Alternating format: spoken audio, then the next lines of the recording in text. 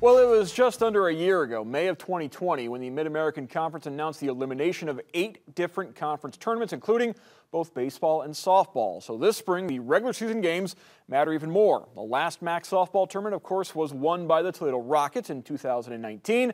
UT currently in 3rd place in the MAC behind league unbeatens Ball State in Miami. Rockets homestand against Ohio concluding with a doubleheader today. Game 1 tied at 1 in the 5th. Toledo with 2 on for Anna Dixon. Slices the fly ball down the left field line. Bobcats outfielder can't make the catch, falls in.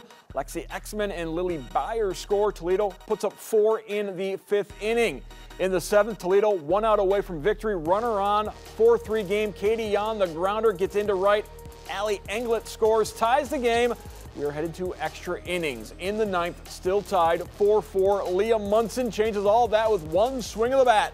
Solo home run, a walk-off home run as the Rockets win Game 1 5-4. Munson 2 for 4 with a pair of RBI in their dramatic win. So the Rockets and Bobcats trying to beat the rain and each other in Game 2. Second inning, Toledo down 1, 2 on for Raquel Emery. Base hit into center field. That's going to drive in Aaliyah Mara and Raylan Nyreen. Home team with the lead. And then the long balls start flying at Scott Park. In the 3rd, Dana Denner. No doubt about it, her 12th dinger of the season.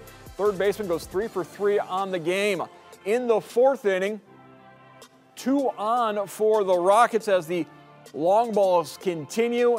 This time it's Nyron powering one over the left field fence, a 3-run blast as UT wins 9-1 in 5, sweeping the doubleheader, taking 3 of 4 on the weekend set. Mason Lowry and Steve Ronkowitz join us now. Well, Toledo's doubleheader sweep of Ohio today, really all about some unlikely heroes in Game 1.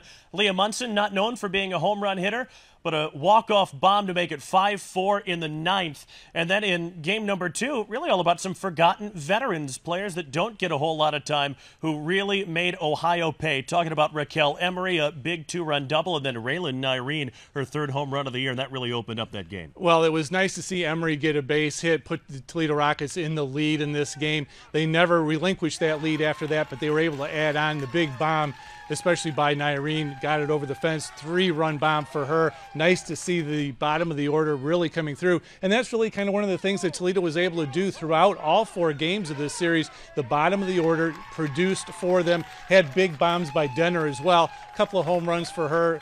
But you know what? It was the bottom of the order that really made the difference in this. And when you get production out of the bottom of the order, that's going to lead to wins throughout the season. You get production from a pitcher other than Aaron Hunt, too. You have to like that. So up stepped McKenna Durio, a transfer from Wright State in game number 2, threw an absolute gem over 5 innings. And if she can be consistent with that, provide a nice counterpoint to Aaron Hunt, this becomes an even more dangerous team than it already is. You know, Durio did a great job of moving the ball in and out, up and down. She changed speeds well. But the big thing for her was she was able to get ahead in count. She threw strike 1. What's her best pitch? Strike 1. And if she can continue to do that, she is indeed going to be that second starter that they need so badly. It's the first time you and I have seen a Toledo softball team in about 2 years now. What are your takeaways from this weekend? I really like what I've seen so far. They have production up and down the lineup. We talked about that. The bottom part of the lineup able to produce runs. And if you can do that, you've got hitters up and down. You need to find that second pitcher, and that's what it's going to take. It's going to be tough because you look at Ball State sitting on top. They have not lost a game yet, and with no tournament, you know, you've got to win every game. You know, it's nice to win 3 out of 4, but you're in a position right now, you have to win 4 out of 4 every weekend. Nice series win for Toledo over Ohio. Back to you.